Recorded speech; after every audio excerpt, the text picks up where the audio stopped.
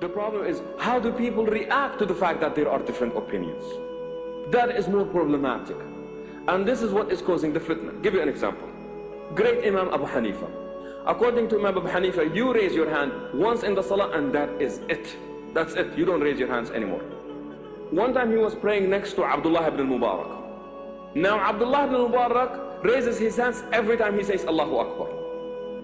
Can you imagine this? Allahu Akbar, Allahu Akbar. Even in sujood, he raised his hands, Allahu Akbar, Allahu Akbar. And he's sitting next to Imam Abu Hanifa.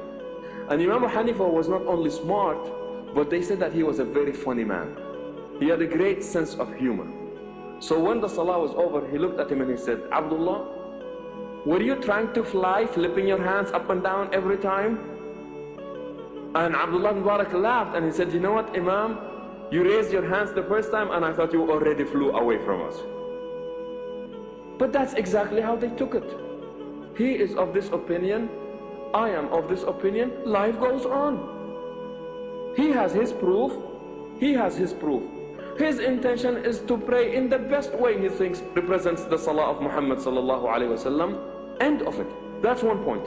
The second point is that whenever Muhammad sallallahu alaihi wasallam taught, he taught with simplicity. Did not complicate matters. He said, Sallu kama ra'aytumuni usalli. Pray as you have seen me pray. A Bedouin would come into town and he would see Muhammad sallallahu alaihi wasallam pray and he would go and he would pray.